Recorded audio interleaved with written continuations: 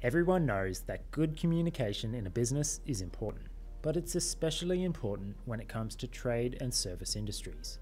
There are just so many moving parts. You have numerous active jobs at once, all in different locations, and a team where the office staff and field technicians are physically separate most of the day. Good communication doesn't just mean keeping in touch with lots of phone calls and text messages. You need to be able to communicate detailed job and client information efficiently. Names, phone numbers, addresses, job requirements, scheduling, time spent and materials used, photos, etc. When you do this, jobs will run smoother and be completed faster, and you'll actually have more visibility around what's going on in your business, where staff are, and how jobs are progressing with less phone calls and messages. ServiceM8 has some really useful features when it comes to maintaining visibility of where everyone is, effectively handling and dispatching new, urgent jobs, communicating scheduling changes, and just streamlining communication between team members, particularly between the office and the field. So let's check it out. You can make faster and better decisions when you know where your team members are and what they're doing. Rather than calling everyone or guessing where they are, you can view the location of other team members online and in the ServiceM8 app. In the Staff Schedules view, whenever a team member in the field has opened a job card and tapped Start Job and is either navigating to that job or they've checked into that job, an icon will appear next to their name here. So we can see that Charlie has checked in to job 109 about 24 minutes ago, and Cameron is navigating to job 101 and should arrive by 9:30. Now, what if there's no icon displaying here? First question, have they clocked on in the ServiceM8 app? Online, you can tell if someone's clocked on because of the color of their staff icon here. If it's grey, it means they're not clocked on. Staff can clock on to their shift in the Activity tab here. If they don't do this, they'll automatically clock on when they check into the first job of the day. Okay, so they're clocked on, but there's still no icon. Let's go to the dispatch map and try to find them. If you can't see them, try clicking the down arrow next to their icon, then locate.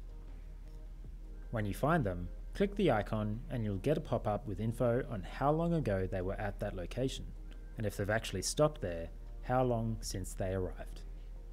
And, similar to the icons we saw in Staff Schedules, whenever someone is navigating or checked into a job, they'll have a box above them with their status. Similarly, in the app, you can see the location of staff members in the map view of the Jobs tab.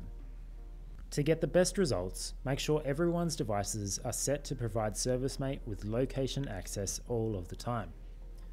Everyone should also make an effort to navigate and check into jobs properly. It keeps the rest of the team in the loop and will reduce the need for interrupting calls and messages throughout the day. If your business responds to urgent jobs and callouts, good visibility and communication is particularly important.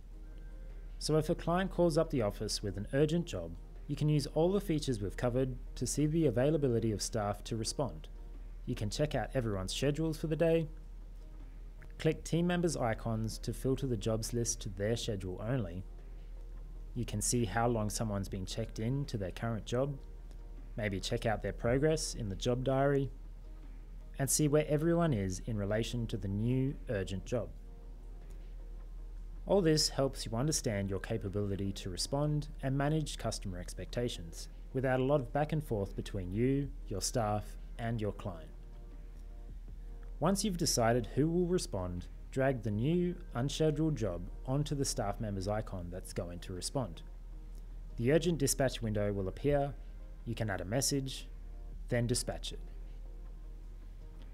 If you have the Job Allocations add-on enabled, this window will look a bit different, but as long as the booking window is set to urgent, it will work the same way. Now, whoever was allocated the urgent job will instantly receive a push notification they've been allocated an urgent job. It will also appear at the top of their schedule in the app. If you're the one taking the calls and in charge of job dispatch, but you're not at your computer, you can also dispatch urgent jobs from the ServiceM8 app. Create a new job, tap Save, then tap Urgent Dispatch.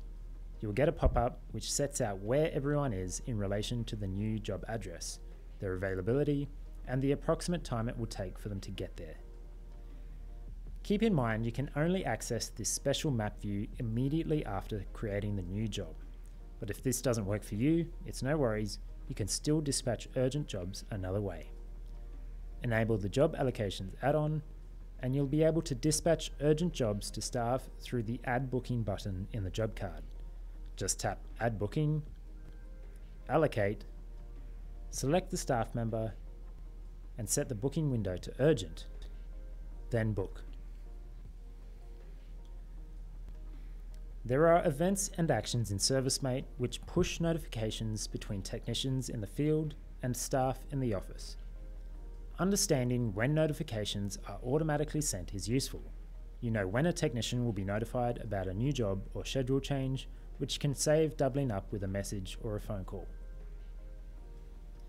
When you're logged into the ServiceM8 app, you'll be notified on your iPhone or iPad when a new job is scheduled to you at a time later that day, when a job scheduled to you later the same day is rescheduled to a new time, when an urgent job is allocated to you, when a job is allocated for a non-specific time, such as during business hours, using the Job Allocations add-on, when a job scheduled to you later the same day is cancelled, when an allocated job is cancelled, when you receive an instant message from another team member, when you're mentioned in a job note.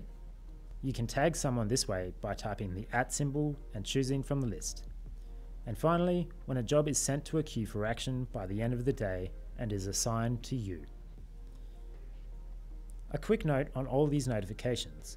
They're push notifications received through the ServiceM8 app using the internet and cellular data.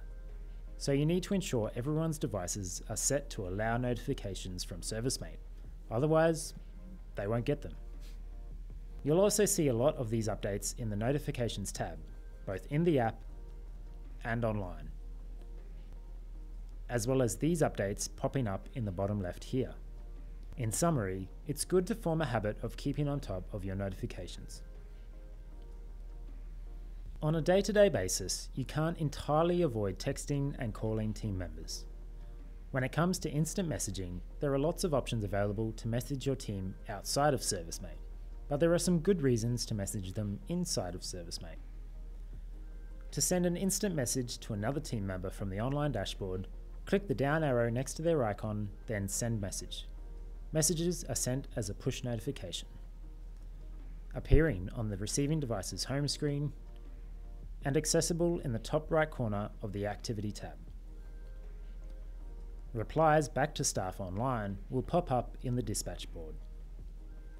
For broader team messaging, you can use the activity feed. If you need certain team members to know, you can mention them like this, and they'll receive a regular notification. Tagging staff also works in job notes as well, which is a very effective shortcut to bring communication about a specific job directly into that job's record. You can mention a staff member in a job note, and they'll receive a push notification, which they can tap to open the job card, view the note in the job's diary, and respond as needed. Mentioning a team member in a job note means they get that immediate context and access to the job's details, and any further communication is saved against this central job record for future reference. This is instead of the info being kept and saved somewhere else where it essentially gets lost. When you're mentioned in a job note this way, it's probably important to that job progressing in some way. So these mentions will also appear in the For My Review list and your mentions list. Similar to mentioning team members, you can also tag specific jobs in job notes and activity feed posts. Just type a hashtag immediately followed by the job number, and it will become a hyperlink to open that specific job card. And for those times when it just makes sense to phone a team member, if for some reason you don't have their number or you're already in the ServiceM8 app, you can call or FaceTime another staff member by going to the More tab, tapping Staff, then tapping their name. Capturing the outcome of a site visit in ServiceM8 efficiently communicates to everyone else where the job is at, as in whether the job is finished, and if not, what needs to happen next. Recording this key information helps the job progress to completion and payment faster. When everyone does this well, every day, it helps your productivity, efficiency, customer service, and cash flow. This is why, when you're on site and check out of a job that isn't complete, you should add a note to explain where the job is at. This is just a regular job note, which will show in the job's diary. You can then decide how you want to manage the job to keep it moving forward. You can schedule it for another visit, or send the job to a queue. So, checking out of jobs, saving notes, and managing them properly in ServiceM8 keeps them moving forward and efficiently communicates what's next to everyone else in your team in one central place.